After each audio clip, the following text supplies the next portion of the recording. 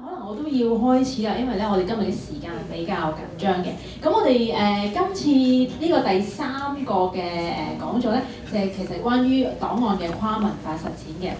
Welcome everyone. I saw some new faces here, and also some people they have attended our seminar yesterday night and also this morning. And this session will be our third thematic seminar on Asian intellectual digital archives. And I have to say we have a really great honor to have Dr. Alvin Lim with us. And also, I also introduce our new friends, David Smith, and I met him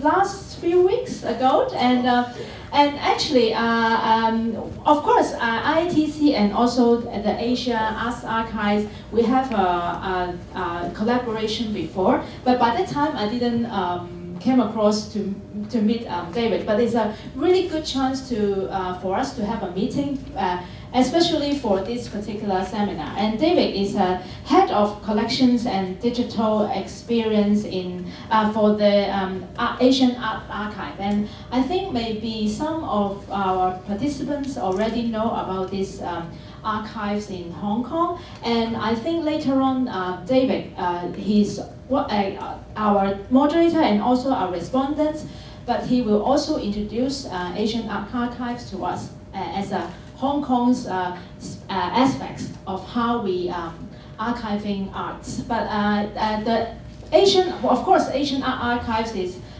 not focused more on arts, visual arts and performance arts aspects. So you will going to know more about this archive in Hong Kong. And Dr. Alvin Lim is a performance, religious and theatre researcher.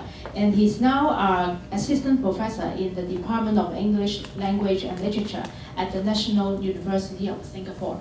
And of course, in particular, he's also in charge of very interesting online archives. And I came across one of the paper written by Alvin in the book.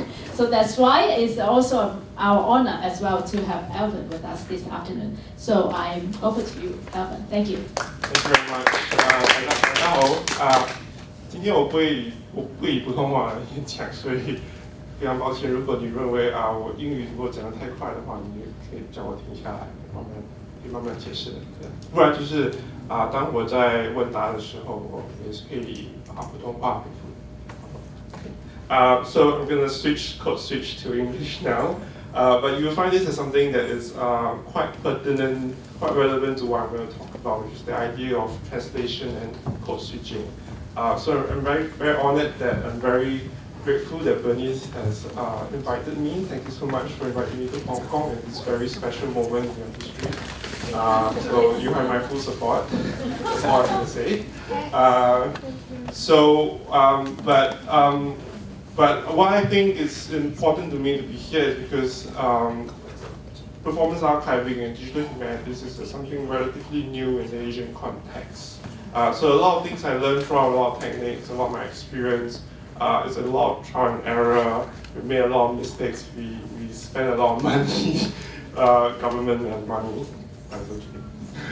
And so I hope I can share the mistakes that we make so that you might also learn from them. I'm also here to learn from you because I think Singapore and Hong Kong share quite similar shared history from being a colonial state once currently. But what I think most interesting for me in my case is the fact that you all code switch a lot in Singapore as well. Like science will be translated into 3 or 4 languages. Here I find quite similar things. As I'm talking to Bernice and her team, we are switching languages all the time. So this is something I want to talk about in my talk.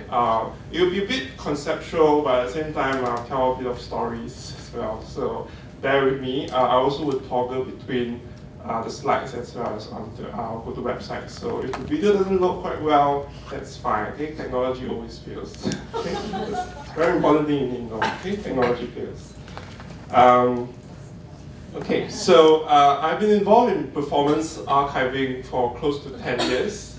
This was at a time where no one even knew what performance archiving was, at least in Singapore. So we had to really start from scratch. So I didn't know what a database was, I don't know what software was involved, I don't even know if we approached a data company, they would even have their own collection. So that was really very tough for us in the beginning. What I'm grateful for is the fact that we managed to get a team of international collaborators who are familiar with their own theatre scene, and so we could approach them and talk to them.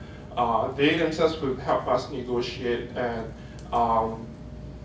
speak to. I was sharing a story with Bernice yesterday. How we negotiate in Singapore is very different from how people negotiate in our collaborator in Japan will negotiate. So what you have to do at night, after on a dark night, for example, they would invite the director and have sake or have sushi, talk about how you feel about the theatre scene, and then at the end of the whole kind of 2-hour, 3-hour long, it might be the whole night. Finally, so do you think you can contribute to this archive? So maybe in the Asian context, this might be more relevant to you, which is the fact that you need to establish some sort of trust and relationship with the practitioners, and before you really kind of go into the policy level or like the kind of formal level. That we are also involved. We also have to negotiate with legal counsel, we have to talk to our university, what are the copyright permissions. But I'm just suggesting that there's also another kind of other side to it, the softer side to this, to the aspect of negotiating with data companies. So I also acted as the middle person between our project team and the data companies. So and also with the technical and design company. So what I do is with data companies, after we sign the copyright agreement, the scripts, they will send us the scripts, a production script. If I'm lucky, I get a complete script. If I'm not lucky, I get like sort of, sometimes it's even handwritten. And then, or it's just like a paper, they didn't even have to keep it as a file, so I have to scan the production copy. If you ever heard of OCR software that helps convert PDFs into Word document. So you kind of, by then I kind of learned a lot of those kind of software that I need. So I take those scripts, I translate those scripts, and then, not I translate, but I would hire a translator or editor to kind of work on the script. So when the scripts are all ready, I convert the scripts into subtitles or the text that you see later on. I'll show you the video and I'll show you what is actually a very small section, but actually takes months and months of work in order to arrive at a copy that is reasonably well formatted, as well as we try to. If you still find mistakes on the website, I apologize, but I doubt there are, because we're very careful in the ways in which we make sure that the translation is up to a standard. But my particular job is to, in the past, I no longer do that because I already passed my job to my students, which is to, when I go to their company and they pass to us, in the past, maybe not so much now, but in the past what I had to do is actually they would give us VHS tapes. I think Daria had some photos at the back of the VHS tapes. Some of them are DV tapes. I don't think anyone uses DV tapes anymore. It's a small tape that you use to video camera. Now everything is all digital now, so it's much easier now. In the past, I have to take those tapes, I have to go to a kind of post-production company to convert those tapes into digital formats. So that was kind of tedious work that's involved. I think Hong Kong would also have a kind of well-established post-production. Yes. Yeah, for you to do that. But one very big mistake I need to point out what we did was to actually convert those tapes into Flash. Those who work with software will know what's the problem, because Flash is obsolete now. So Flash at that time was the most wonderful thing in the world. Right? Websites were so beautiful, so dynamic, so interactive. But one day, Adobe decided they will no longer support Flash. Right? And then that really changed. Then I have to apply for new funding, convert everything we have on our website into HTML5. So bear that in mind, okay? So what technology that is best now might not be So I think there was a question earlier about the sustainability of archives. You need to kind of factor in the fact that the latest technology now might not be the latest 10 years later. And everything you do might become sort of be wasted. Okay? So there's something to bear in mind when you build archives. But it's from this understanding of technology that I would like to approach the question of performance archiving. So I'll speak from my experience as an archivist, but also as friends with theatre practitioners. Okay, because what I really want to try to emphasize in my talk is the importance of collaboration, of collaborative practice. So I understand archiving as collaborative practice. Okay, so since the first edition, so I was working on one archive first, but since evolved into this bigger project called Asian Intercultural Digital Archives. So it consists of other sister archives. So we learned from the first archive and we use the same methodology or the same concepts behind it to build similar archives. So just to give you some example of some of the sister archives. So this is ASIA, this is the very first archive that we built. We went on to, we got a new colleague, a new partner, joined the department, and his main field of research is contemporary wayang, so Indonesian puppetry. So he knows all the friends, all the puppet masters in Indonesia, especially in Java. And so he managed to establish a relationship with those masters, and they very freely give their recordings to them. But in some cases, there is no recording. So because you have to go to a village, right, and meet this this puppet master, what he had to do was then commission, he will bring along his video camera and ask the puppet master to perform on the spot, or like kind of set it up so that there will be an evening performance, that's the one-off performance, so that the camera can capture the performance. And that footage then becomes part of this archive. We're working on a new archive called Theatre Makers Asia. It will focus largely on physical theatre in Asia. So we might actually invite Tang Shuyin Laoshi to contribute to that. Right? But also other sort of physical forms like Budo. So we would focus more on that aspect of performance making, which actually is a very good thing because they don't have to deal with the scripts and just focus on just the video. Right? Okay. So our main goal really is to provide access to intercultural. So can go back to the slides. Is to really kind of focus on providing access to intercultural performances in this region. It takes a while to technology fields. Okay, and through this practice of archiving, we hope that the archive performances, so our main idea is to kind of not isolate, don't think of just national theatres, but to kind of connect or kind of think of it as more of a transnational or trans-regional sort of network that is going on. Because what I realized in my experience and my research, I realized that actually practitioners in this region, they communicate a lot and there's a lot of networks going on. So it's actually worth thinking about not just, let's say, have a Singapore theatre archive, but instead to think about the region as a whole. So to sum it up, the overall project, IDA project, in short, we call it, we seek to collect and preserve intercultural theatre in the region. Because we see intercultural theatre as something important because intercultural often theatre involves a lot of kind of dialogue between different practitioners. So like our most famous director in Singapore would be, I think, Wong King Sen, who does a lot of Wong King Sen, who kind of like invites different artists from the region to come together and collaborate. So that's one of the things that we focus on. We also provide a resource for academic research on Asian performance. So it doesn't mean that you work on intercultural, you don't work on intercultural theatre, you cannot come to our website. Because you can also approach it from the angle of translation studies, or on the level of cultural studies, to see how different cultures contribute to this discourse on performance making and cultural heritage. And beyond that, we also engage with different user communities as part of what I call the post-event of the live performance. So what that means is to kind of think of, okay, to use various terms. What is the reuse? How do you reuse those materials?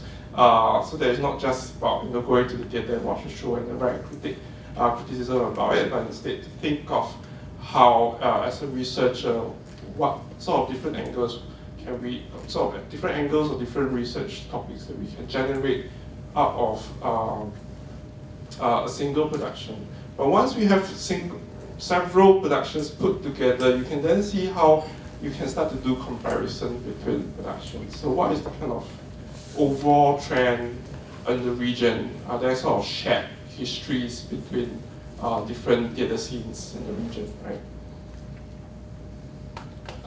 So just to really emphasize this is that the only way we could, after 10 years, build two archives, and hopefully more, it is only possible because we produce our archives through collaborative practice. I myself, I'm not a software designer. So every kind of knowledge I have about software, MySQL, database, data farming, I have to learn from a person who works with like computer science or a computer engineer, software engineer. So we have this whole community of people. After 10 years, we have built this network of trusted translator. We know if you go to this translator, he or she will produce a very good script translation. And we have different nationalities, different ages. So like if we need a kind of, like for example, if we have a Cantonese production, we know we definitely have to come to Hong Kong and to look for someone local who understands the nuances of the language and translate them into English for us. It's impossible, right? We learned this from mistake because, oh, there's a translation company in Singapore that is quite established. Let's go to them. No, they are more familiar with legal documents, translation of legal documents. So even when you select translators, you need to, you need to find someone who is able to understand performance, who understands that there are certain choices that you make that reflects more of the performance than to treat it as a literary text or a text to be read. So it's not just to be read; it has to. The text, the translated script, must form a relationship with the video itself. I'll talk a bit more concretely what that means when I show you the video. Okay. So currently, this is ASIA. So if you want, you can take down the link there. Just a quick show of hands. Anyone has visited the website before? Okay, good. So, okay, if not, I'll show you. I'll give you a brief tour later on. Okay, so don't worry about that.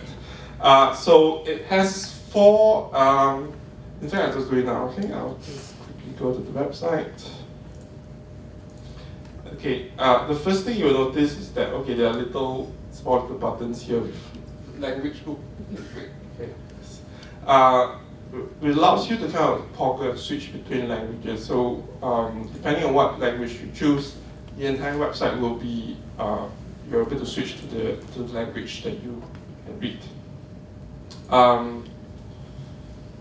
Not just that, what we also have. Okay, no, I don't think anybody reads Korean here, so I can go back to. What we also have is a full set of. We have our own sort of database structure. This was before we had standards. So, 10 years ago, I don't think there were standards in libraries. So library catalogs have a sort of standards that when you try to create inventories of collection, there's standards. But in performance, there wasn't 10 years ago. So we designed our own database structure. And hopefully tomorrow, when I do my workshop, I can get you to do a bit of that database structuring, okay? But we have a sort of each production has a full set of data based on, the most obvious one would be the production, because that's where we don't need to do much sort of conceptualization, because it's really just about asking the data company, like, when was this production mounted, how long was the run, who was the main cast, or we can just take the information from their program. So then we just sort of transfer that information onto the database. Right?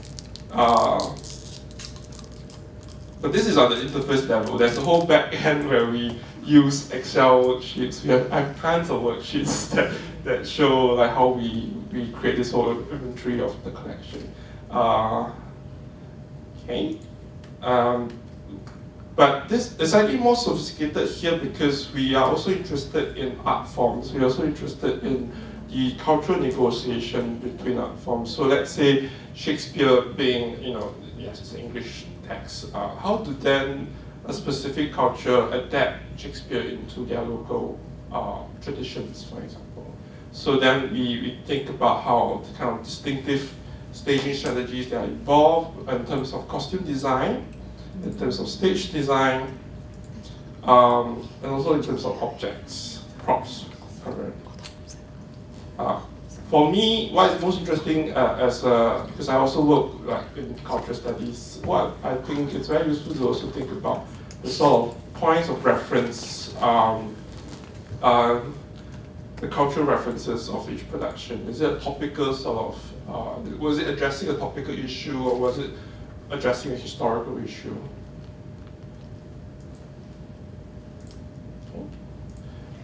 Just to address someone's point in the previous, I think as theatre critics, so it's very important also to kind of document the sort of discourse or the sort of criticism that happened at that time, is to also generate a sort of reception information here. So we also separate into artist evaluation, we have academic, we also have others. So others would be things like blogs or personal reflection. Anything we can find online, we try to put it there, okay? Even if it's a bad sort of review of the production. But what we at least have is have a sort of list of what we call reception entries. Okay. I'm sure you can go to the website and study this in detail yourself. Okay. What else should I show you? We have a production page. This is like the most. This is usually when people come to our website, they immediately go to the productions page. They don't go to the metadata because this is where we list out all the productions we have in our collection. But each production would have something like more details, like kind of standard information that you need, some images. Sometimes, okay, this is not a good example. Sometimes we also have, oops.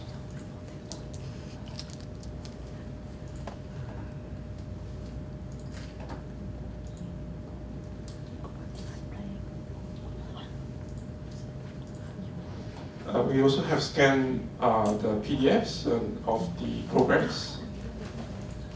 If we have interviews, we also have interviews. There's a reason why I show you this first, because this is where we learn like the first lesson of acquisition, which is if a production company or a media company owns the copyright to a production, don't go to them. This costs us a bomb to purchase the copyright. So what we realized, we got more savvy. We decided that the best way to kind of explain to a data practitioner why archiving is important is actually to kind of explain the educational and the research sort of the benefits to that sort of to think of their work as a kind of afterlife. Of course, like 50 years from now, you still want your work to be studied. Where else to better sort of access that information, which is through an archive. So when we explained it to them, they were actually very nice, and they give, some of them even donated at no cost at all. Okay, but it only works if you are working within an educational body. Okay, but I'm not sure about the Hong Kong situation, where the practitioners will be so nice. But in my experience, and also speaking to practitioners myself, they're very willing to give this for free most of the time. Okay, so we aim for like free copyrights. Hopefully, but obviously you need to kind of work with your legal team to sort of establish how you should draft out the legal form to give consent for. So to say very, very clearly that this is for education or this is for research. Okay. But it's better than them just keeping it on their shelves, right? At least there's a sort of access to those materials. So we should need to kind of think about the big, like for me, the big question, like why archive performance. So when we think of archiving of or the archive, what do we think of? Perhaps some of you, I'm just kind of guessing here, imagining that we think of it as keeping a record, a document, an act of preserving a past. We may think of folders and files of old documents, even floppy disks, and we talked about floppy disks yesterday. We think of rare books or old items kept in shelves and boxes. But actually what I want to introduce to you is a sort of relatively, it's actually a very old concept, but I'm trying to refresh this old concept, which is to think of the word, the meaning of the root word of archive and archiving. It actually comes from the Latin word archivium, which suggests the meaning of archiving to be an act of recording and preserving. But actually what I'm more interested in is another root word from the Greek, which is the arche, which means the beginning, the origin, the first place. And I'm very interested in this word, first place, because for me, actually what it means is to provide of the first place, the first instance where you actually encountered the past. So you think of yourself as sort of a gatekeeper, like the first instance where you present. So if someone, the general public, is not able to kind of watch production like 50 years ago or 30 years ago, at least there's a first port of call for this person, and that place is usually the archive. You go, that's the first place you return to in order to kind of find information of the past. But also to think of then how it can expand the possibilities of engagement. So to use back the word again, how to reuse that archive. That's also the first place where you generate new users of new usage of the archive. But I guess you can think of it as a problem, but also can think of it as possibilities, which is the fact that cultural content is becoming increasingly digitalized, right? And so it results in sort of existing and also new challenges to archiving dance and performance. Live and embodied performances may be recorded on film or video, but each recording, this is very important kind of thing you need to know, which is a recording is only just one single copy, one single version of a corpus, of a repertoire, of a larger production run. You're not going to film, if there are 7 shows, you're not going to film 7 shows. It's a luxury to film every show and then edit everything together into one piece. That's not possible. It costs too much, right? So in other words, when you watch a video recording, the first thing you recognize, at least from an archivist point of view, is that it only captures one, and the camera always already frames. So if you go to a data company, that's the only copy you have, right? The camera points that way. There's nothing you can change about it. So what's the best thing you can do with it is to work with it and work within those limitations. But that's not to say then, okay, let's leave it as it is. There's actually ways in which, through the digital technology, to kind of create this experience, because you have to think of it as creating the first place, the first time that you experience the performance. So that's where we started to think or conceptualize, what is this encounter that you want to design? What is this experience we want this invisible user, this person we don't know on the other side of the terminal, staring and watching this performance. So the first way we kind of thought of doing this is to work on the scripts. So if there's nothing we can do with the video, at least we can work with the production script. So I'm going to show you very quickly. I'm going to play a video.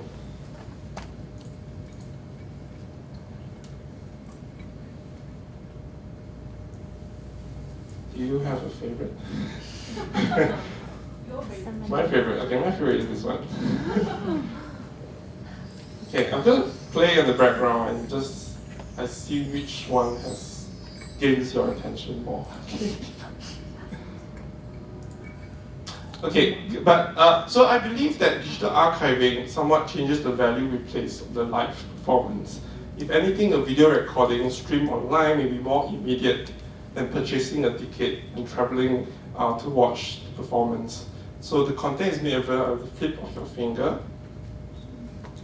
It's certainly more immediate than, say, me buying a ticket to watch, to travel to Macau and attend the Macau Arts Festival. That said, you must recognize the, oh, what happened? Mustn't press anything, it's very sensitive. That said, it is still a different sort of experience when you watch a video, right? A different process from making that long trip to the theatre venue to catch a live performance. So it's still an experience. So the live experience is still it cannot be replaced by the online medium. And video can also be very intrusive, distracting even, because I realize a lot of you are not staring at me anymore, just watching the video. So your focus could be drawn to the screen than the speaking person here. So on the one hand, we cannot replace the experience of watching a live performance. As an experience unique to you, whether it's the comfort of the cushion, the acoustic of the theatre, the occasional sounds of people coughing. I don't know why when we go to the theatre, there's always people coughing. The sharing of the same space in the venue with the performers, and the person who does cough. And so no single performance is always the same. But the paradox is that performers rehearse in order to kind of reach an almost fixed performance that they can replicate each night. Not so fixed as to like there's no changes, right? But a certain structure is retained so that they reach a certain level of performance on the night of the performance.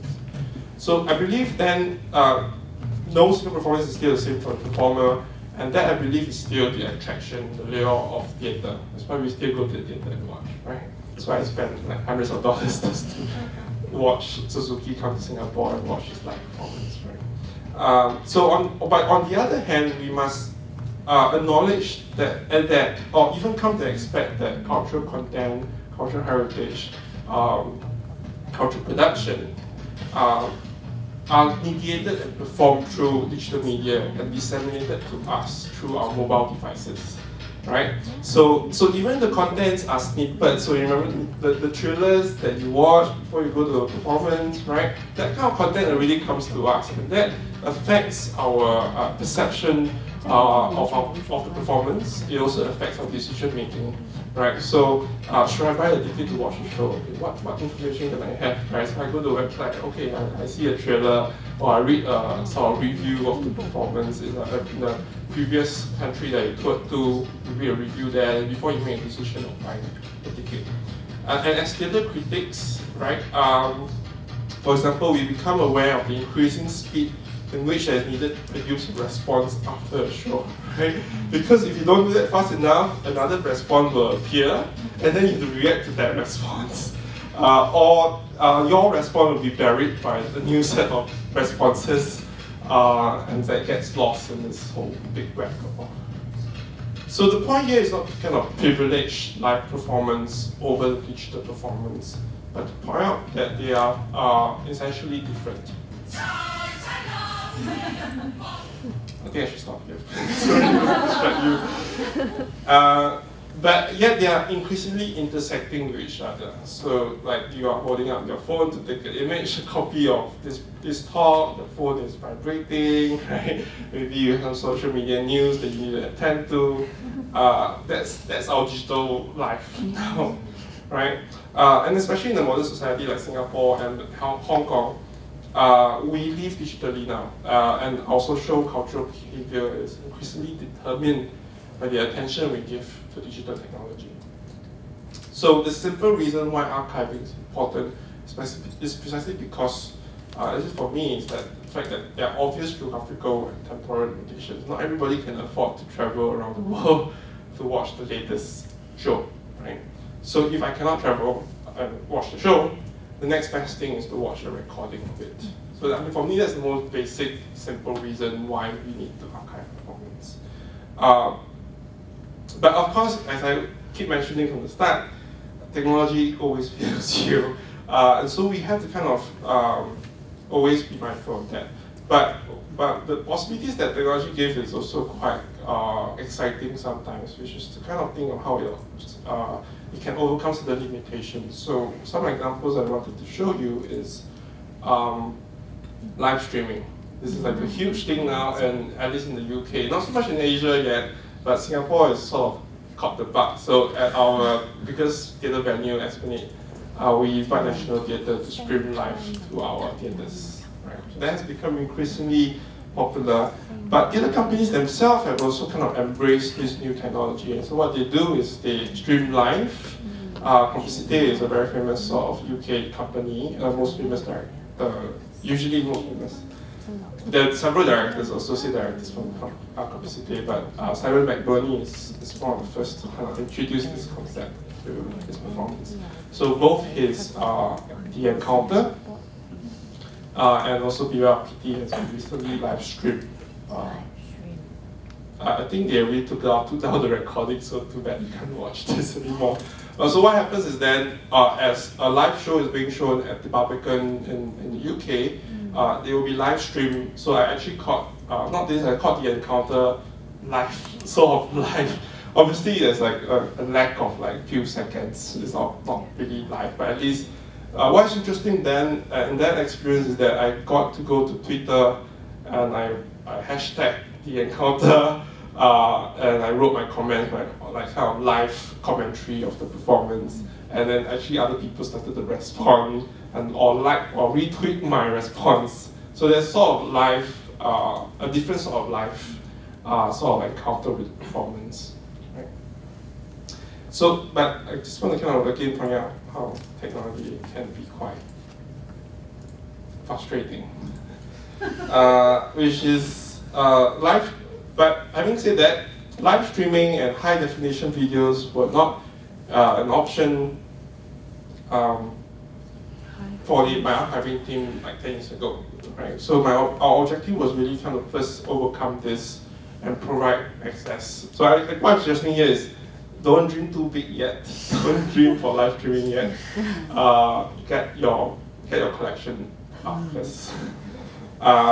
And I think this has been mentioned over and over again. Don't trust your hard disks. Don't trust your storages.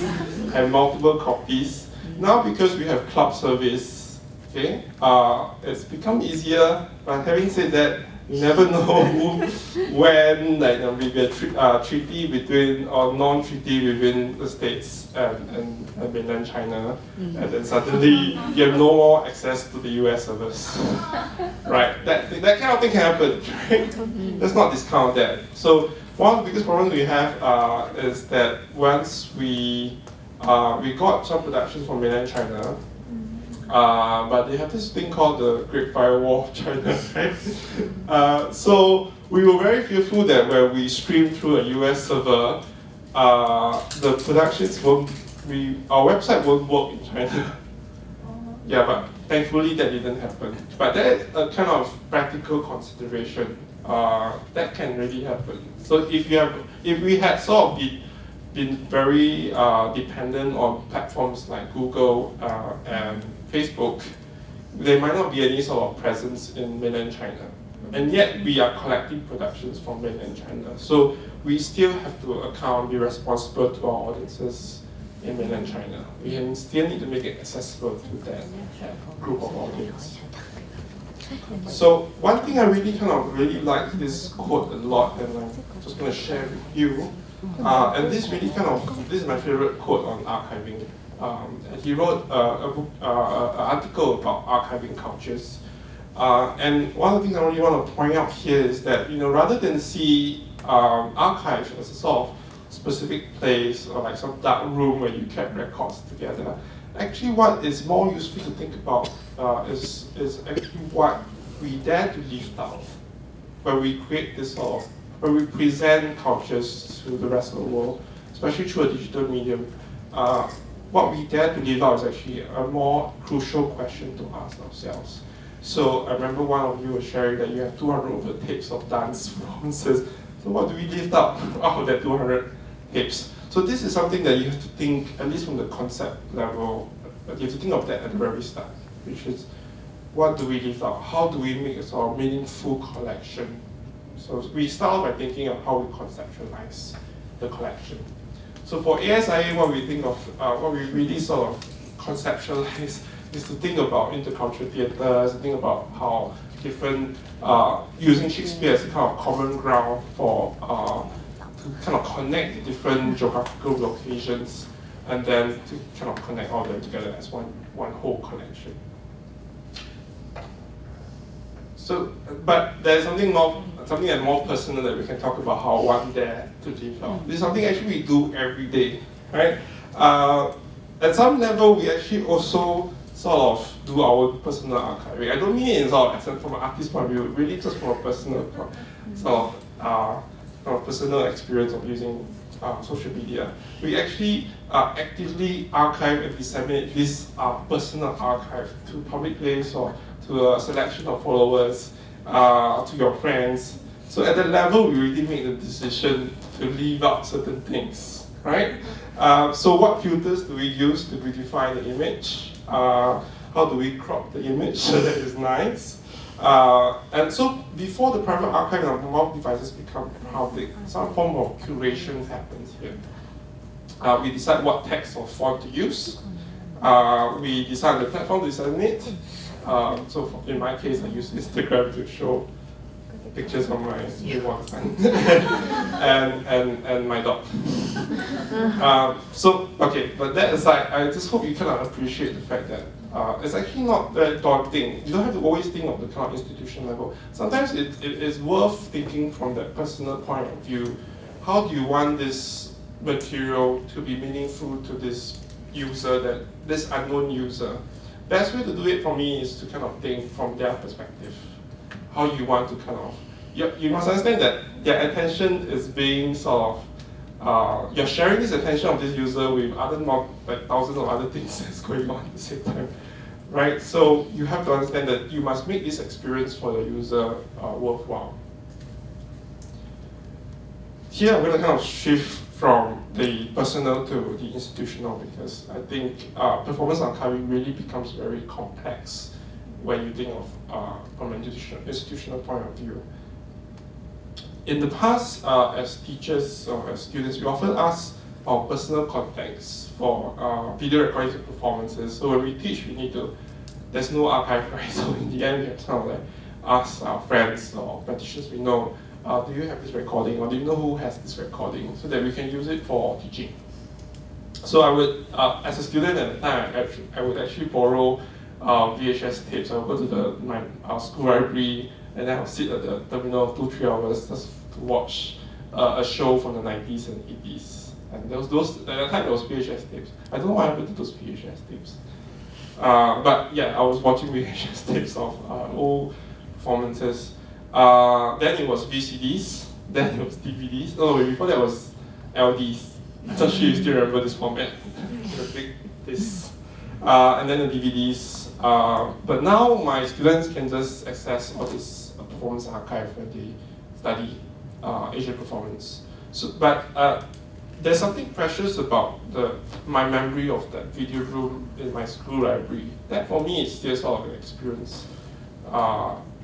And become very aware. I think that's the reason why I sort of became an archivist, because I've become very aware that unless there is a recording lying around, that's it. We have no more record of that intangible heritage. We have no more record of these performances. So when you go to ASIA, for example, not this, when you go to ASIA, for example, one thing you might not notice is that there are no productions from the 90s. We actively look for them, but there were no productions from the 90s because that wasn't a time when people thought of recording their productions. We maybe have a few, we heard Lin Zhaohua, which is a very famous Chinese director. We have a 98 production of Hamlet there. So that, I think 98 was, 96, 98, that's like the cutoff point. So anything beyond, before that, we don't have recordings. So it actually says a lot about how we are actually, when we begin archiving, that's the only kind of material that we have. That's the only sort of resource that we can turn to in order to archive. So essentially the issue of availability is a very big issue from the start. That was in 2006. So in a way, I felt like I'm a historian, like taking part in trying to kind of historicize the regional theatre history. And I also felt that this is especially true for Singapore and Malaysia. We don't have a tradition or culture of storing things well. Yeah, So there was actually a theatre company, a very key, famous, important theatre company in Malaysia. So when we approached them for like materials for one of the late Christian J, he's a very famous director from the 80s to the 90s. We asked for like to archive his collection. They told us that a lot of the materials were lost in a flood. So because they kept all their materials in the storeroom in the basement, so the flood water sort of flooded the basement area, and so obviously the tapes could not be used or restored fully. Thankfully, there was still some from private collections. That's how we work, because we pass the tapes around or we make copies. So thankfully, some friend has a copy, so we use that instead, right? I hope there are no this kind of horror stories for you when you start on your work, but I think these are stories that are worth sort of recalling to see that there are actually practical considerations when you do archive. Now in theatre companies in Singapore, at least in the last 4 or 5 years, the situation has changed quite a lot. So because they take funding from the National Arts Council, so part of what they do is they set aside a budget to archive or document their productions. That is very useful in the long run, because because they have to renew their major grant every 3 years, right? They need to send a report. So as part of the report, what they can do is to kind of create a portfolio. For the past 3 years, these are the productions I have, these are the recordings, these are the scripts. You can have a look. I'm not sure if the administrators themselves eventually watch all the productions or read the scripts, but at least it's a record to say that this is what I've done, this is what I proposed 3 years ago. There's concrete evidence that I've met those requirements or those what I promised that I would do. So that's why there's a sort of active act of archiving on the part of theatre companies. But this has also kind of ramifications. So I didn't need to, I think some of the stories you shared, barrier is that you have to convince the theatre companies to. So on my part, at least in the Singapore scene, I didn't have to do much convincing, because thankfully they started to do their own archivings, because there's some sort of initiative in the Arts Council. But that also has sort of ramifications to how one would view the archive, because I started to realize that the recordings that they give to us or donated to us, they are quite sophisticated. They look almost like film. Because that's the thing, because if you suddenly have this budget to pay for archives, you want the film crew to come in. And the production crew, they usually film performance. Also, they do more film. They do. We have a very kind of strong film industry in Singapore now. So the way they capture performance is very film-like. So you have close up. But if those that watch theatre performance know how problematic that is, right? Because you want the whole experience sometimes. So we end up having a sort of collection that has like very sophisticated, very polished film productions. But we believe in it, that's what we have, right? Yeah, so you understand then there are the different sort of types of archive performances.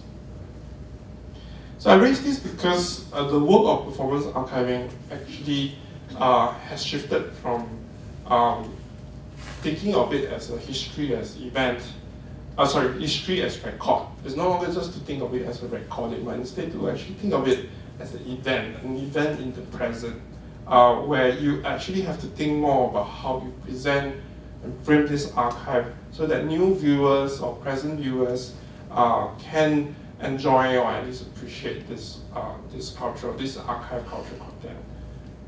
And so notions of ownership, representation, and copyrights are inevitably tested when culture production are now shared on the World Wide Web, but across geographies, and hopefully kept low enough that so we can see the archive many decades on. So the last kind of point I want to kind of use to conclude is to think about how think of archiving as a sort of as an act of dramaturgical practice, but also you have to kind of put on many hats at the same time. But if you yourself cannot put on the hat, it's fine to actually approach someone else who is not within the performance arts sort of scene.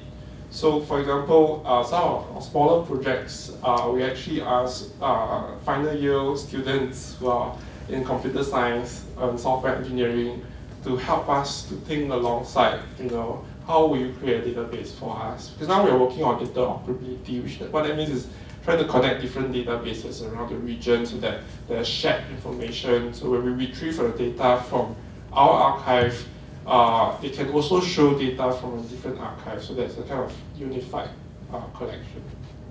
So it's worth then expanding your horizon to kind of look at other fields that they can come in and contribute together. So what I really want to propose is to think of archiving also as a sort of a way of theatre making. It should actually take on the hallmarks of theatre making. It should also be like theatre, like the fact that you have to think of a name for the archive. You have to think of the ways in which you design the interface. It's almost like trying to create a stage design for this new digital stage for your kind of unseen audience. So there are also that sort of considerations you should have. But I'm not saying this so that it kind of makes it daunting for you, that is something that you can't do by yourself. It's as easy, not say as easy, but it really depends on the kind of levels that you want to create. Is it whether your personal archives, maybe all you just need to have is to subscribe to WordPress. And because there's things like Vimeo, there's YouTube, but you need to set up some certain settings so that it becomes sort of private or is limited within the WordPress platform. But what is actually more important is to kind of conceptualize what kind of information you think this unseen audience need in order to appreciate or in order to kind of create this first place of encounter for this audience. So to sort of conclude, think of archiving, performance archiving as in itself a form of making of theatre. Okay? Thank you very much.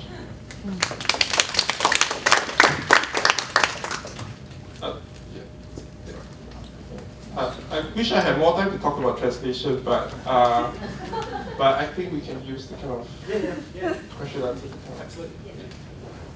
Sorry, I think you have your own slide. Yeah.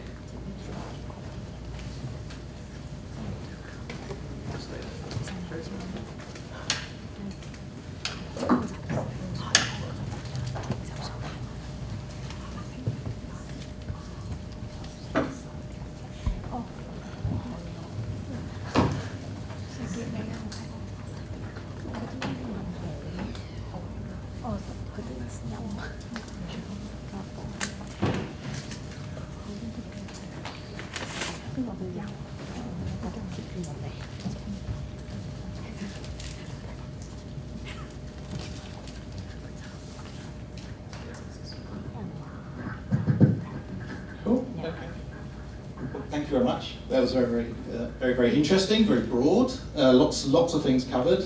So I think there's going to be some very interesting discussions to have afterwards. I'm just going to talk to you for about 15 minutes and just give you an overview of what Asia Art Archive, what we do, why it's relevant that we're here having this discussion. I'll give you some examples of the processes that we follow, and then I'll give you some examples of some of the performative collections that we've got.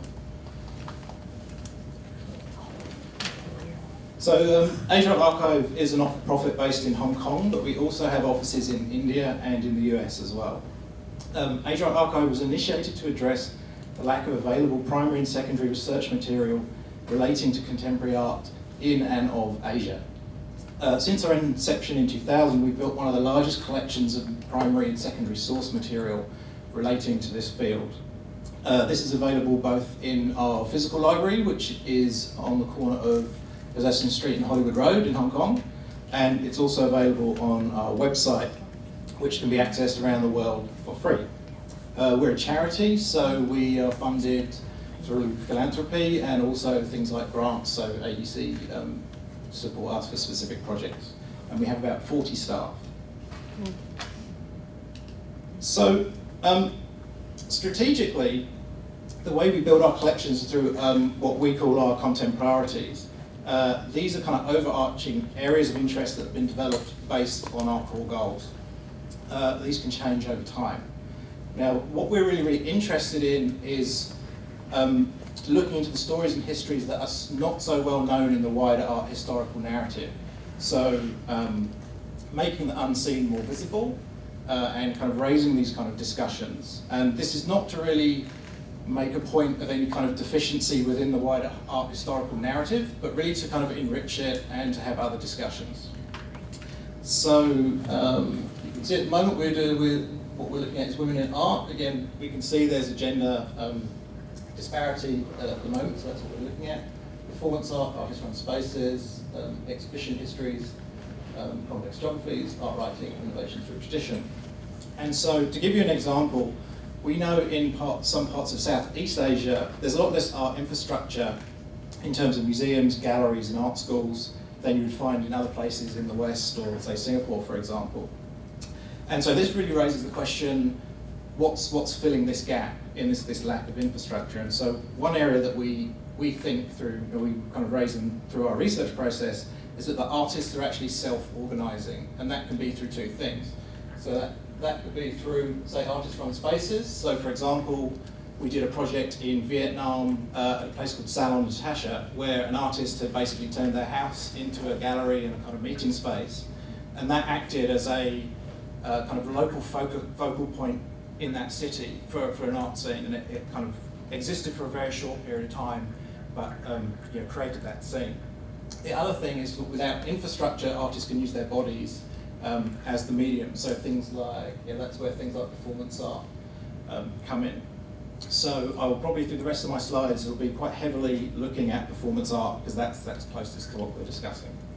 So we're also interested in these intersections, what we call complex geography. So the intersection of the art scene across different geographies, and that's in terms of practice, in terms of how artists travelling, how that impacts the development of styles and changing of styles, and also thinking of art history beyond specific borders.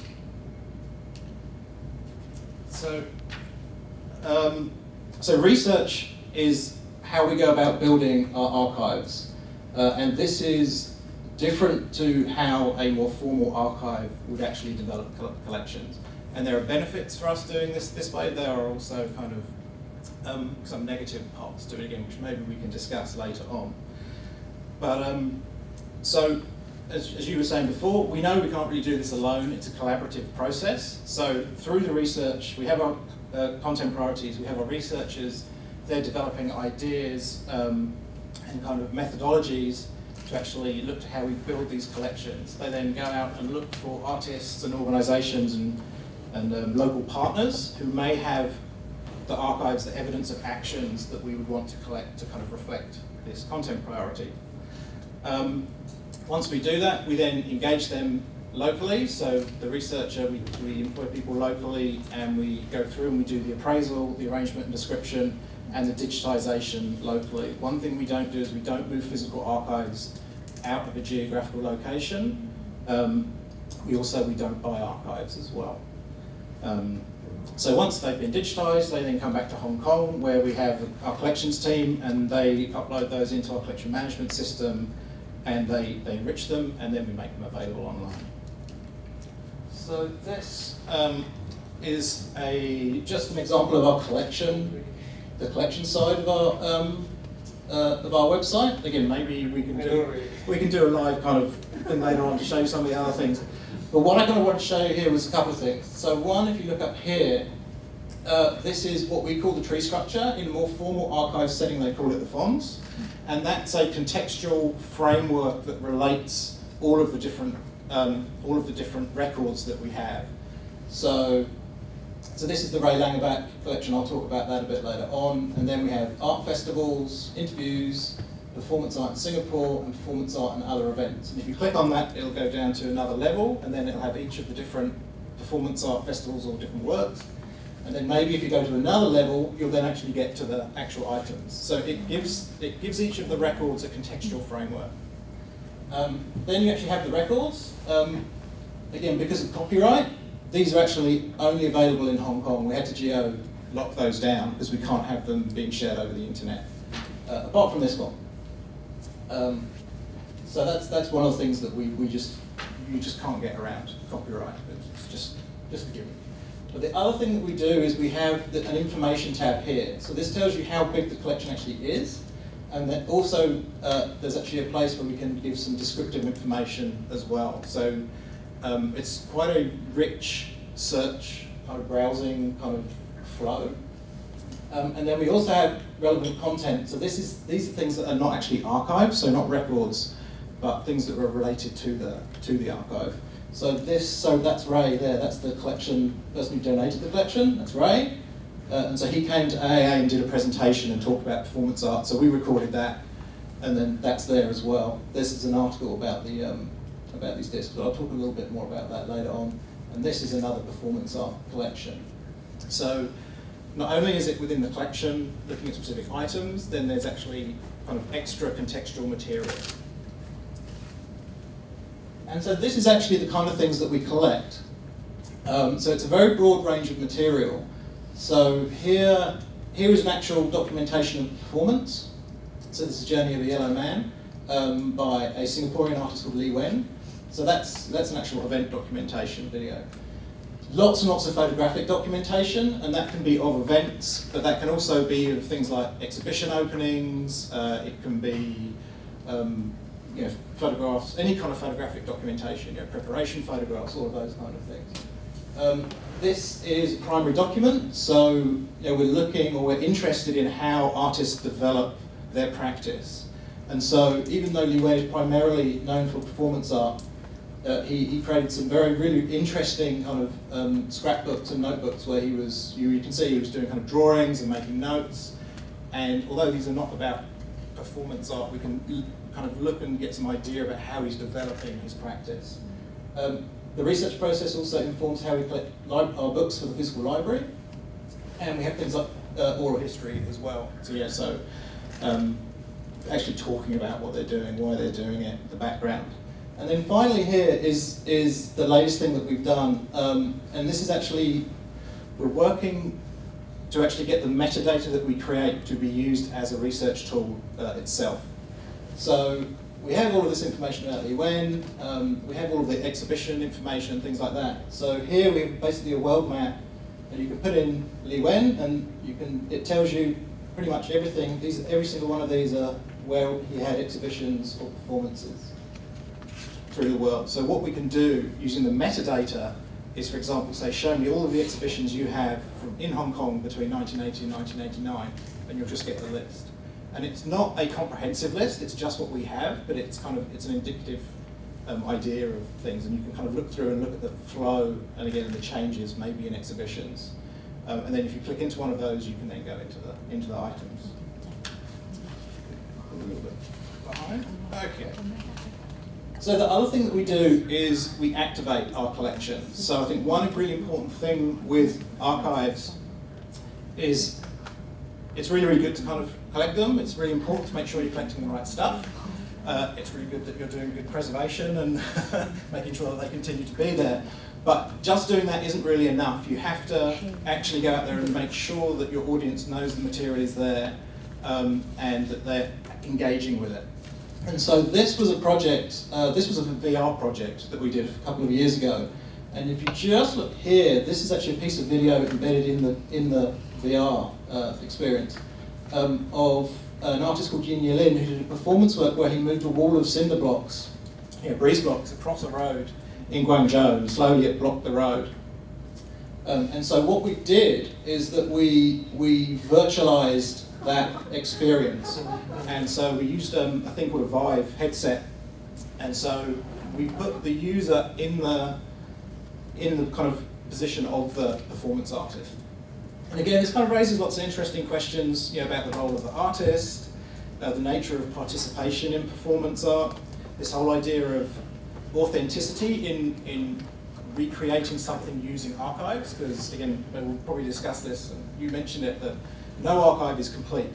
And so you're only ever seeing reflections and snapshots of the whole thing. And so just to give you an example, the original performance work was in Guangzhou in the mid-1990s. And so if you look up here, that's very clearly a New York letterbox. So, so they, the developers used off-the-shelf CGI parts, to build the work. So again, the other thing is, you could get hit by an arrow. That's an American bus. So it's like, well, we're kind of recreating it, but we're not. And so it's got interesting questions about how you do that. The other thing I think about this that's quite interesting is that this is probably for a lot of young people the first time they were ever interacting with the whole idea of performance art. So for a lot of people, and again, because we were gamifying it, so there's kind of interesting area. But again, the other important thing we do is programs. So we do a lot of programs discussing our collections, discussing what we're thinking about. So this is Art Basel last year, again doing it again on performance art. That's Lee Wen there doing one of his performances. And so this kind of gives us a good chance to actually reach out and reach the public. So we actually had performances in the booth. We had talks about it as well. Again, it's quite fun to have the booth being able to be about a medium or mode of art. Let me do this in English. It's kind of interesting to have the booth doing something that's very non-commercial in a very non-commercial environment. So a lot of performance art is anti-market or not very, although the market is not very interested in it. So it's quite interesting for us to be able to put that into that space. Cool. So if we look, so this is our geographical coverage of our collections. So we kind of say, we collect across the whole of Asia. But as you can see, we've had to collect in very, very specific areas. So there's East Asia, that's probably Hong Kong, it's probably China, it's probably Taiwan, it's probably Japan, it's probably South Korea. I'm not too sure what that one places. Macau, I don't know. So you can see that because you can't collect everything, we've had to concentrate on specific things. And so one of our areas of interest for a long time has been the development of contemporary art in mainland China through the 80s and the 90s as well. Because we're in Hong Kong, we've collected a lot of Hong Kong material. So we're working at the moment to develop more collections in Southeast Asia and South Asia. So we have a Southeast Asia researcher, we have a team in South Asia as well. But you can see here that for Central Asia and West Asia, we've actually got more stuff from Aussie and New Zealand than we do in those areas. So that's something that I think we do really need to think about. And again, it's kind of good to visualize these things to actually show you those kind of things. So if we bring this all together, what we can see in terms of our geography, priorities in our collections and our geography, that if we look at performance art, we have a series of related collections, and throughout all of those collections, we can have a geographical spread in China, Singapore, India, Malaysia, Hong Kong. And then we also talk about other Asias. So it's very difficult to talk about the development of any kind of practice, without really thinking about New York, London, Berlin, Sydney, and these kind of places where a lot of artists and curators went to study or went to spend time. Cool, so just talk about two collections pretty quickly. So the first one is the one you've seen before, is the Ray Langenbach collection. It was a joint effort between the International Institute of Social History, and again, it fit into our content priority because of performance art, because of the geographical reason. The other thing about this collection was it was really quite broad. So it had lots of things from art fairs, it had interviews, it had specific documentations of performances, but it also had video where Ray was literally just walking around a performance art festival. And he'd just have the camera low slung and he'd just walk around. And so it was as much about the scene around the performances as it was about the performances itself. So it gave that kind of context about performance art fairs. Because one of the things that has been discussed, we were talking about a while ago, is that a lot of these performance art kind of festivals were actually for other performance artists.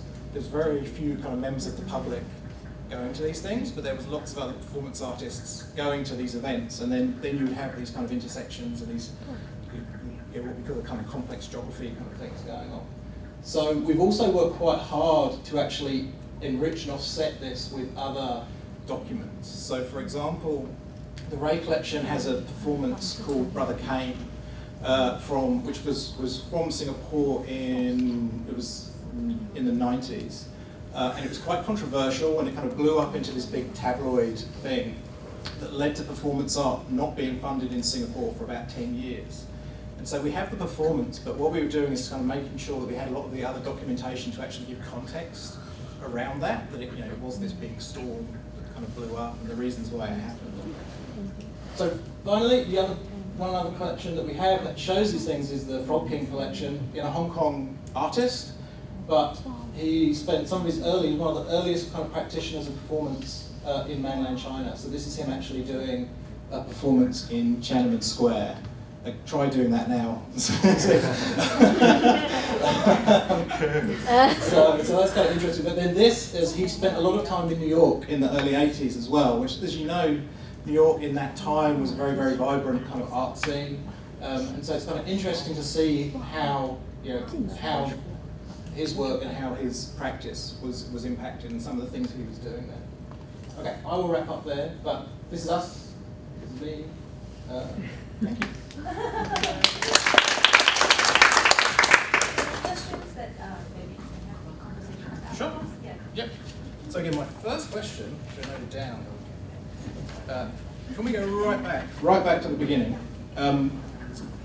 What was it, or who was it, that had the first conversation of like, we should really be documenting Shakespeare in Asia? Okay, it's a bit of a long history there. There was a collaboration, there was talk about collaborating with MIT, because MIT at the time had the technology to do archiving. So they wanted to collaborate with Asian scholars. At the time I was just a project manager, so I wasn't really involved in that high level of negotiation. So I was like the project team manager. So I worked with the Hyper Studio, that was the studio in MIT that was working up the technology for like performance archiving as well as performance database. But MIT only wanted to sort of have the archive in English. So that was like our first sort of departure from, because we realized that because we are archiving Asian performance, it doesn't make sense to not sort of think of our own local addressees, but people who are from this region who want to access. This is supposed to be their cultural production. Why is it only done in English? In a language that other monocultural or other kind of places would not be speaking English, because there's an assumption that English is sort of the universal language, right, on the net, but that's not the case. So if a Japanese company only speaks Japanese, and we only archive and don't even produce a Japanese website for them, there's no sort of like, we don't gain trust from them if we don't actually offer a sort of platform where there's a multilingual platform. So I think that also led us to kind of shape our own sort of criteria and how we select productions. We want to make sure that we only select a production if we are able to kind of create a multilingual interface. So a production suite that comes to us, we will make sure that then we can translate everything. So I think that's roughly the kind of context behind. And so again, without going into financial specifics, but how much of the budget is actually going into doing this translation work? I would say almost 50%.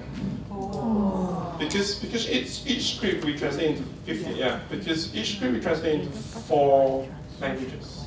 So if a script comes to us, let's say in Japanese, we have to translate into English, Mandarin, and Korean. But we're not just translating the scripts, we're translating as well the metadata. So if we are generating this whole sort of catalog information, contextual information about production, we have to translate data. So we have this whole kind of network. So we get a Japanese editor who really knows the production very well, who can understand, who can help us kind of fill in our different categories, information within those categories. And that data has to be then translated into 3 more languages. So it's quite tedious. I'm not asking you to do it yourself, but because once we are committed to that vision that we have to translate, immediately you cannot have the budget of that.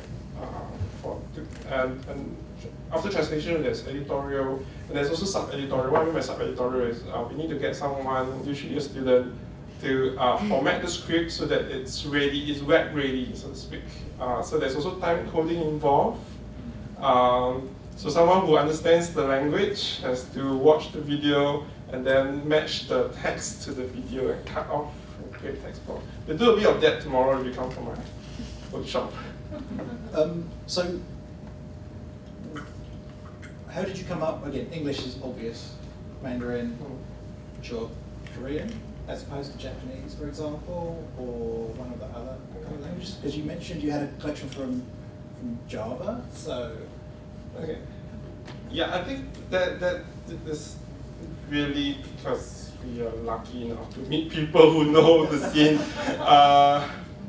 Like you say, I mean, because you're based in Hong Kong, so it's easier for you to kind of get materials from Hong Kong. So the same thing works for us. We couldn't go to India because we're the only one there, and we were very aware that Indian collectors are kind of very, they keep their own collection. They don't share collection, which is it's a sort of their own kind of, how would I put it? They don't share resources that easily to the rest of Asia, so to speak.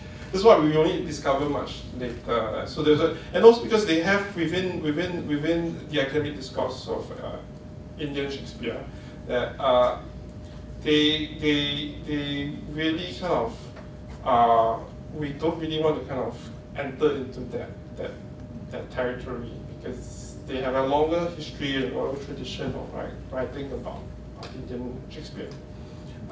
So we avoided that.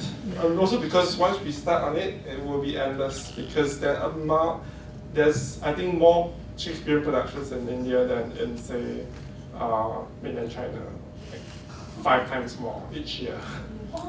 Because not only that, because we're thinking about India as a whole. All different provinces have in many languages. So if we just have Hindi, for example, productions, then you're saying, okay, the other states are not worth documenting, not worth archiving. So we avoided India purposefully because there's just no end to it once we start. So we did a project to create a bibliography of art writing in India, and that was across 13 languages. And it was, again, the website is online if you want to go and have a look at it, and it was a very big piece of work based across all the big centres. And then when we did it, the kind of academics and people who were actually talking about this, kind of saying, well, how does this affect our work, our job? Do we now have to? Do we need now? You have the English, you know, the contemporary art history in English, and then you have 13 or 12 other contemporary art histories for each of those languages, and then you have how they're all intersecting. And so, how does that affect, you know, the academic work if that suddenly becomes available? So yeah, that's something I think that we have looked at. I think we're going to continue to look at that as well, but it's not easy. It's not easy. It's not easy. I should say that we only, so our website is only actually in English and in traditional Chinese. We spoke about having it in simplified to actually, you know, so we could try and engage the mainland artists, because of course so much of our collections is about China, you know, mainland Chinese art. But one of the things we found, we have a researcher, 2 researchers based in Shanghai, and they came back and said, well, the thing is your web design is totally different to what a mainland Chinese user would actually want. So when we designed it, we were like, oh, we want lots of pictures, we want interactives, you know, these kind of things. And the feedback we got back was like, no, just one big thing full of text. That's what you do. Like, okay, fine. Yeah. I didn't have the chance to show you all, but I actually wanted to show you like the difference between, say, have you used Wattpad before? It's kind of amateur writing, you know, if you want to kind of contribute. Fan fiction, for example. If you go to their website, you see a very clean sort of interface. Compared to this, have you heard of Qidian? It's also the Chinese equivalent to Wattpad, which is people can contribute like chapters, serialized novels, so like, you know, the martial arts, Jin Yong kind of martial arts. People now go to Qitian to contribute and create serialized novels. And if you go to the website, it's a big mess. It's like you can see different panels of text. And those that go to Taobao will also understand how different it is from Amazon. So I think I completely agree with you that a website that you design that is clean and polished might not actually work in mainland China. In Japan, it's also very different. What they love a lot is like scrolling text that run across the screen. And this actually kind of speaks about their culture more. So there's also a cultural dimension to websites that you have to consider as well. Yeah. Can you talk a little bit more about how you identify the performances and choose the right performances, and whether whether you're looking at, say, landmark works or key works and things like that? I must admit that we started off, most of our collection actually came from Japanese collaborators, because we are more established collaborators there. They are more connected with the local scene. But the main kind of criteria is that it must have some sort of distinctive or creative strategy that allows them to adapt Shakespeare. And we also try to look at some kind of historical development. How do we get to this point where you get something on stage that is not quite not quite kabuki, but uses no stage, but the acting is very kabuki, but sometimes it's also very naturalistic. So we look for interesting productions like that that sort of like, it's so fused, it's so intercultural that, you know, then that's where we come in and sort of kind of dissect for the viewer and try to explain how do those different art forms come together in a single staging. So these are the kind of productions we look for. But again, there are a lot of practical considerations here, which is whether it's available. So we only very much later have a lot more Korean productions, because we got a collaborator to join us, and he basically knows every famous director in Korea. And so that's how we established a network with Korean directors. Have you looked, for example, at, I guess, fringe theatre, kind of avant-garde theatre, and so these look like quite, very well staged, you know, productions. You know, have you looked at the kind of, I guess, the avant-garde or the fringe kind of art, and whether they're doing it? Not yet, because but then because once we managed to kind of like make sure we have one production for one key director, then we realize that's where we realize, okay, that's only showing just one aspect of theatre making in say Korea. So then we had our collaborators approach a youth theatre company. So a company that is not, that don't mount their productions in like the big theatres, instead they do in like warehouses. So we are aware of that problem. It's just that, again, it's dependent on collaborator. If he has no contact with a specific company, then it's impossible for us to come off. But eventually, what we sometimes have to do is we personally have to travel to, so for example, Taiwan, after we managed to get Wu Xingguo, you heard Wu Xingguo, yes. We managed to get assignment theatre, Taji. I'm not sure if you know assignment theatre, the Taiwanese collaborators might know. They are kind of sort of avant-garde, they kind of do street performances. So I think as you build out your collection, then you are aware of where your gaps are, and that's where you eventually try to address them. That's why we don't, so if a famous director gives us permissions to 5 productions, not all 5 will go up. But we are committed to at least putting up 1. But then we have to then also include a production that is not quite mainstream as well. So again, one quick question about the website that I saw. Last question. Is you had the interactive. So the sorry, I'm trying to see if I can find the database. So is that the pie chart? Oh right. No, here we go. So is this the only way that that researchers can look at your metadata? Or is there a more kind of formal way? Because this is one of the things that we have struggled with a lot, is that we really want to do this, and we've tried to do this, And then we've got kind of other researchers who are like, I'm used to going to a physical archive where you have a card index. I just want the metadata, you know, set out in a nice straight, nice straight lines, you know. So this is too much, and I can't. Yeah. I'm very aware of this as well. I think this inherited from our, when we got very excited by Flash, so we designed it because Flash used to be, it's very popular to use this kind of like design for Flash, so we can inherit that. But we realized that's a problem, so instead what we did, we're developing this, there's this small little icon here, I don't know if you can see it. If you press this, we have a workspace. Okay, sorry. Yeah. Okay. So if you press this, it will go to your, it will generate this sort of, so that it's still possible to do that. Just that, okay, it's still a bit tedious because you still have to open each bubble and then copy text. But we are aware of that problem because the more we talk to like people who use our website, when they tell us their needs, let's try to address them. But there's only so much we can do now. If our budget runs out, we have no tech budget, then that's the technology we have for now. So we wait for the next kind of grant application to kind of factor in our technical needs. So you have to think of your design alongside your technology as well as like your user needs. So it's not that straightforward.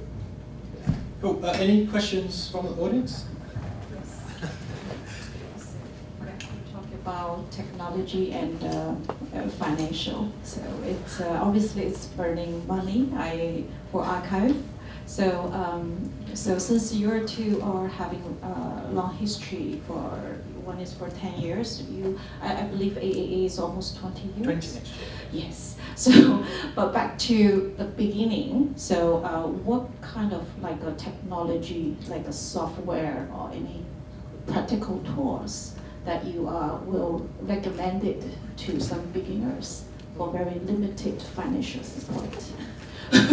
So, and another question is, at the beginning, so where the domain name that you will recommend it to register in Hong Kong or in mainland China or in Singapore? Thank you. Thank you. For domain name, we use GoDaddy. Same. GoDaddy. GoDaddy.com. It's like very cheap, like $3, $3 for a year. Is it a year? Yeah, I think so, yeah. Yeah, I don't know.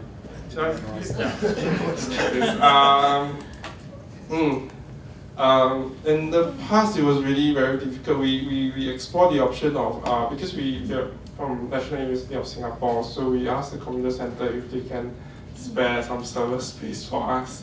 But there's so much institutional sort of red tape that we avoided that option, because then it's saying that the collection that we have belongs entirely to NUS.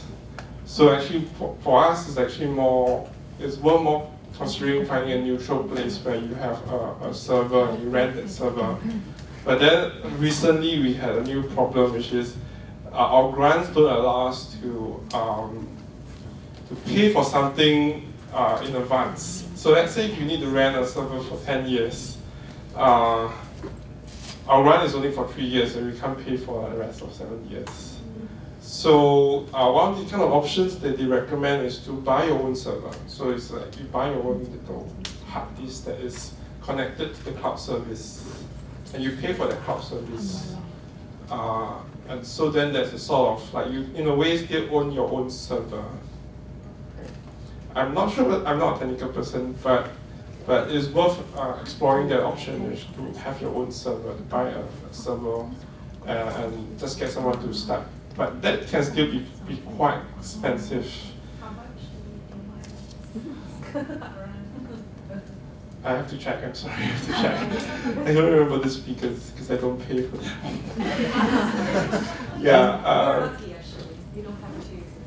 Yeah, but if you pay for like a company called Media Temple, but it's a US company. I'm not sure how sensitive that would be in the future.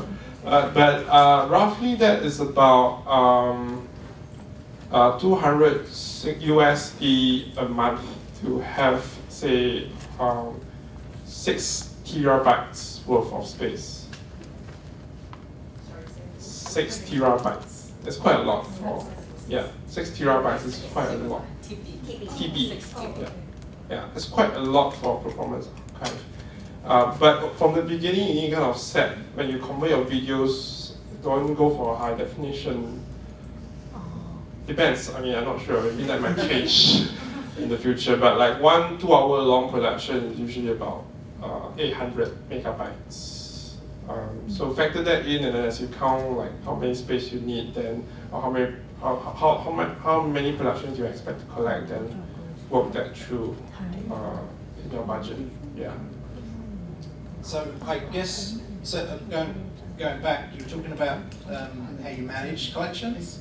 So there are 2 open source collection management systems out there. One's called Omeka, I think, and the other one's called Collective Access. And I believe you can either download those and create your own local version, or you can actually pay them to have an instance. And so basically that is your back end where you can manage all of your photos and documents, videos and things, and it also gives you a front end website off the shelf as well. This is free, by the way. It's open source. Yeah, open source. But if you don't pay them, it's free and it's not free. The software is free, but you would need to pay a developer to actually configure it and actually get it set up, or you pay them and just use one of their versions. They'll give you a setup version. So that's the back end. That will give you a website as well. You'll need a developer to make that, to brand that so it looks like what you want it to look like. But those are the two kind of open source versions. With video, I would actually suggest store your videos in the collection management system, but I would actually offset the cost and just stick them on YouTube and just link them to your website. So keep the copy, so keep the master copy, so whatever comes out of your video editor or your camera, keep those. Upload the edited version to YouTube and then just link to YouTube. The problem with video is the file size is really, really big. So if you have it on your server, you actually have to have it on a very fast server to stream the video to the user quick enough for it to actually be a pleasant experience. The one criticism we get, well, one of the biggest criticisms we get is that our videos stutter because we have them on the cloud server. If someone watches it, it has to move it across to a fast server because, of course, fast servers are a lot more expensive. So I would just, if you have lots of video, just use YouTube, get Google to pay for it. And you just manage your master copy offline. So when technology advances, you've still got the master copy to make another version available. Yeah. Yeah. In terms of software, I think MP4 right now is the best format to convert into usually H.264. I'm not sure why I'm saying all these technical terms. How technical do you? Yeah, but you have to learn as you're building, you kind of have to learn all this kind of text, because that's how the language that you have to speak when you, let's say you engage a tech company or you're doing it yourself. That's the kind of language that you need to learn in order to create your videos. One thing I'll add though is that if your audience is in mainland China, I'm not sure if YouTube can. That is true. That is true. Yeah. It is geo-blocked there. Yeah, but then if you don't care about mainland China, then yeah, don't worry, use YouTube. Right, other questions? Because I think we're one more. Okay. So I have a question actually for Elman. Just curious. Do you need to sign any contracts with the companies, because are they giving the copyright to the consent of letting you have this video online for a period of time, or how do you guarantee that, or you explain to them maybe? Of course, I'm looking forward to have your, the system will be online forever, but you never know what will be going. So how you explain this, the duration of you keeping this? We don't even mention the duration. We just say as long as it's used for education and research, we use it indefinitely. Oh, okay. Yeah. And they all accepted. And Yes. Okay. Yeah. That's good.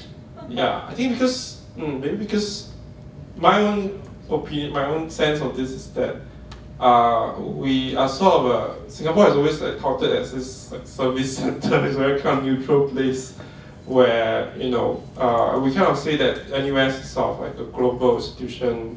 We are like actually just performing this service provider where we will take care of your collection and make sure it's translated.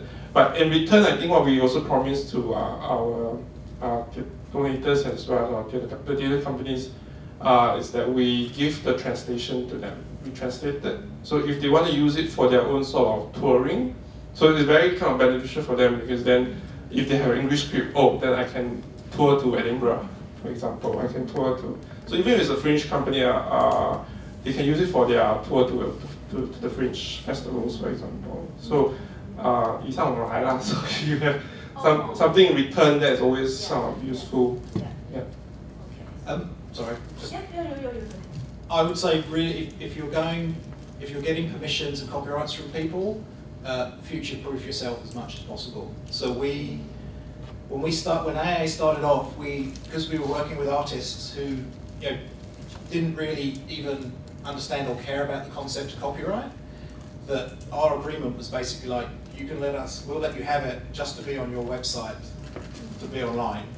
But of course, in that time, social media is now just this huge thing. So of course, we need to tweet and put on Facebook collection items, which we're not actually clear to do. So then we had to go back and go, give us permission to have it online across our whole of our digital footprint, now and in the future, across all technology, basically.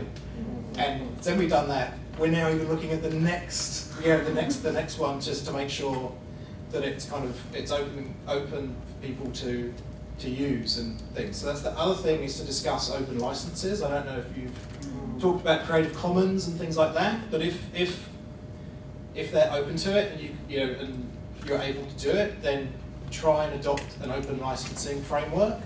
And it's just really clear for users to know what they can do with a piece of content, what they shouldn't do with a piece of content. So that's the other thing that we're really trying to look at the moment, because how the users want to interact and use this content changes. And so when we started, people were happy just to look at it on the website. Now with interactive storytelling tools and things like that, they're more interested in taking the content and embedding it or putting it into a PhD thesis and things like that. So future-proof yourself. Well, actually, it's very good and consideration. I think we should do that licensing everything at the very beginning since the start. So a little bit following this question, who should we ask for, or what department we should ask for this kind of practical things, for like a draft agreement? Oh wow. Vera, will you yourself, or We're also working on that because it's a major issue. Yeah. But unfortunately, we don't have a draft yet. But it would be worthwhile to have a draft. I think there are some online. I think Creative Commons might have kind of agreements online that you can download. Creative Commons Hong Kong. Yeah, so there are some kind of tools and resources out there. The problem is that every organisation is slightly different in the requirements that they need. So it's very difficult to have a kind of generic legal document. So ours is very specific to our user group. We know our users are academics, teachers, and arts professionals, and so we can tailor what we're asking the rights holders, knowing that audience. If you think that your audience is the general public, then that's probably, you need a lot broader requirements for that. If it's for school kids, then you're going to need to allow them to download them onto their computer and edit them and do stuff for for school projects. So that's very kind of open license. So it's very difficult to have kind of one generic legal document. I'll just say that you have to check. For us, we check with the data companies whether we can allow downloads, but that's no. So on the technology side, we have to make sure that it's secure and there are no downloads allowed, right? And for case, because we finished an oral history project also concerning about the copyrights of the interviewee's content, and actually we have, I must say, one of the resources is from our friends of theater circles. So we are actually collecting some documents from them, and we compile one that fits our particular project. And of course, we also consult some legal advice, and also so we have to make the particular document for your own for that particular project actually. Yeah. But still, there's some I think templates or references you can get it online. Yeah, do get the physical copy. Say that the physical copy will be within the organization. So we do have physical copies. So if you ever come to Singapore, you want to see some productions are not mounted on the website yet. So if you want to see them, you can come to a physical library. So it's still good to have a master copy, so that like what David says, such that from the master copy you can sort of like think of its other users as well. And because technology is always changing, you might have multiple users of the same master copy. Thank you so much, David, and thank you very much, Alvin. So thank you so much. It's a really huge note and interesting bridge to our next session, which will begin at 4:30. Because talking about the online platform, still we need something physical to sign. Because the contract actually you cannot be something virtual. So in our next session, we are going to talk about the offline documentation and the online sharing. So how these two platforms or these two areas can actually work better and have more interaction in between. So we'll have our next session in 50 minutes.